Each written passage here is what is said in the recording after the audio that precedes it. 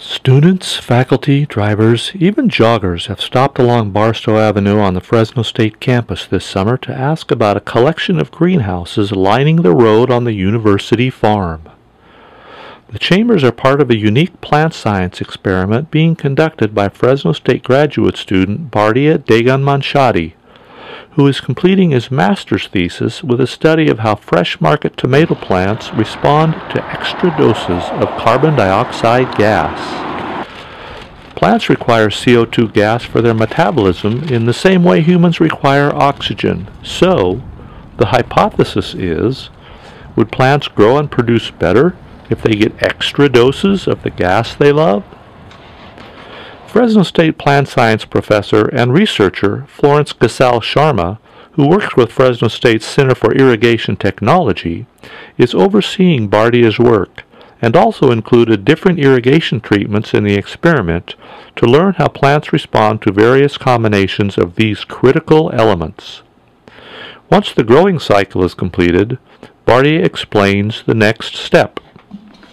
Okay, so now I'm cutting the tomatoes and then shaking them to our bean, the big bean, and then after that we are going to take them out to sort them in different colors, red breakers and green tomatoes, and then we are going to calculate the total yield.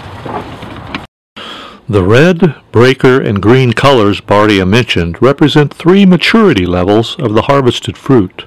These levels represent sugar content and soluble solids and are used by the industry for categorizing fruit for shipping purposes.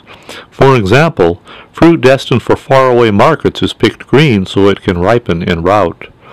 Research team members also took plant samples regularly during the growing season and measured for leaf area, nutrient content, and weight. Photosynthesis measurements were taken for each CO2 and irrigation treatment. In addition, plant and root biomass weights were recorded.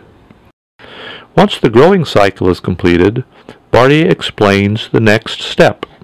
Here we have a bunch of paper bags here. We pulled 3 plants out from each chamber to measure the plant dry weight. So we're going to put these plants in the oven later today, and then after a couple of days we can weigh them and calculate the biomass of the plant. So then we can see how elevated CO2 affects on plant biomass, above ground biomass. According to Gasal-Sharma, the farm industry has a lot to gain if an economically efficient method for delivering CO2 to crops such as tomatoes can be developed. Yeah, ready? You want to take a shot?